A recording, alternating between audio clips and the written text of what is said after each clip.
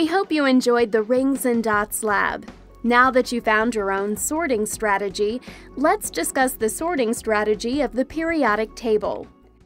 The periodic table of elements is organized as follows. The row number corresponds to the number of rings in each atom, such as rubidium, which has 5 rings. The column or group number corresponds to the number of dots on the outside rings, also known as valence electrons.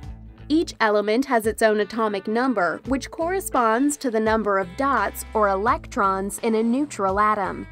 Atoms can have more or less electrons than their atomic number.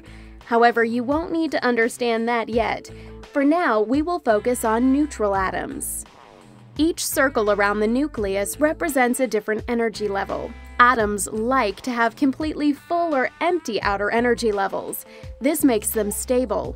The first energy level needs 2 electrons to be full. Energy levels 2 and 3 like to have 8 electrons to be full.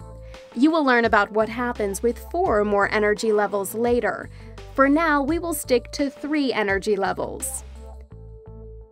Also, it's important to understand that elements with the same number of valence electrons in the same group or column have similar physical properties.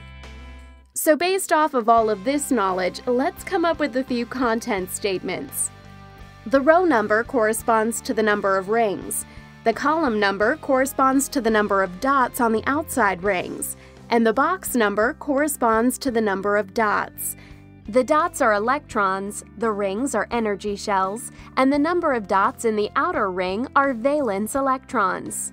Elements with the same number of valence electrons have similar physical properties. So now you can fully understand the periodic table and how it relates to your own sorting strategies.